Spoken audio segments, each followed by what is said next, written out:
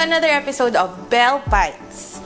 Today, I'll be trying the Korean corn dog. Ito ay from Annyeong Corndog by Miss May Paulino. Wala silang physical store. You can find them online through Facebook, yung Annyeong Corndog. So, these are Korean corn dogs. I'm so excited to try this. So, before we go on sa Tikiman, please subscribe to my YouTube channel, Belle Bites, and Belle Bites Vlogs for Instagram and Facebook account.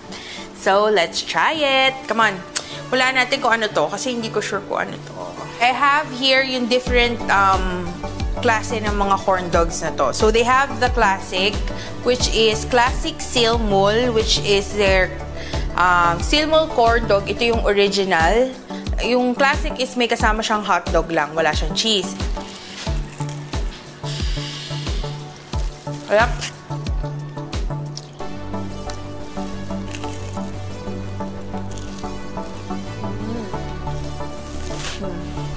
Yung maximum butter niya. Masarap. Malambot yung tinapay.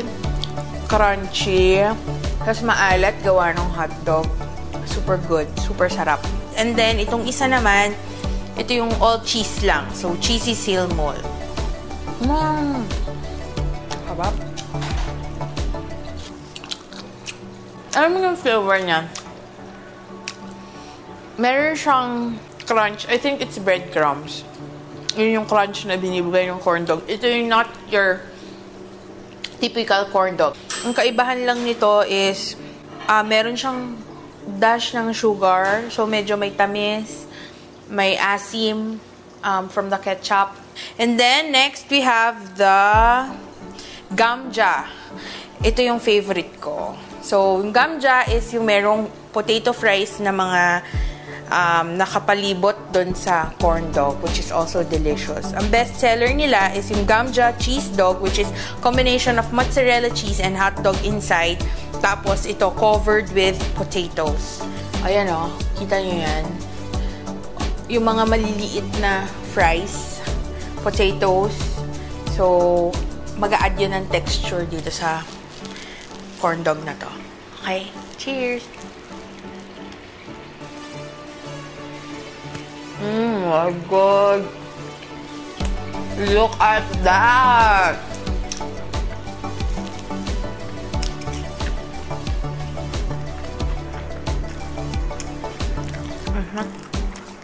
So, ito nyo yung loob.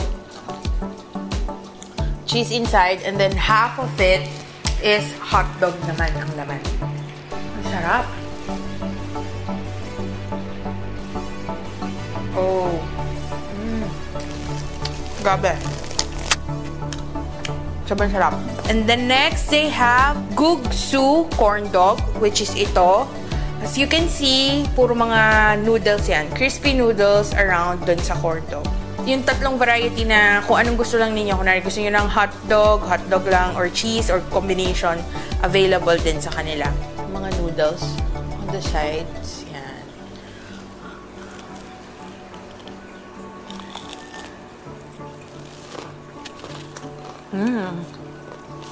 Ay. Oh my. Iba naman yung ano yan to. Yung texture. Kasi, yung noodles, parang, since crunchy siya, parang, hindi ka mauumay. Kasi parang may ano, parang chichirya. Ang sarap ng noodles. Teka.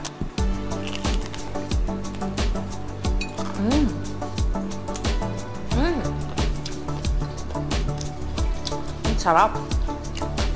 Tsaka ang gamis cheese sa loob.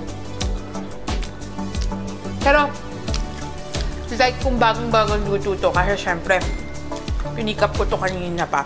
Kung bagong-bagong luto, or if you reheat it, yung mozzarella nito, I'm sure, super haba. Everything na nandito, yung mga corn dogs, all of this, meron siyang included na pack ng mustard, mustard na, I don't know, may halo pa tong mustard na to. I think ginawa nila. And also, ketchup. Ako talaga mahilig ako personally sa corndog. Ang favorite kong binibilhan talaga ng corndog, which is yung classic lang na corndog ha. Tender juicy na hotdog pa nga yung laman nun. Baka naman, tender juicy. Char. Ang binibilhan ko is sa cash and carry sa may Buendia, sa may Makati. Mura lang siya, siguro man nasa 40 pesos lang ata.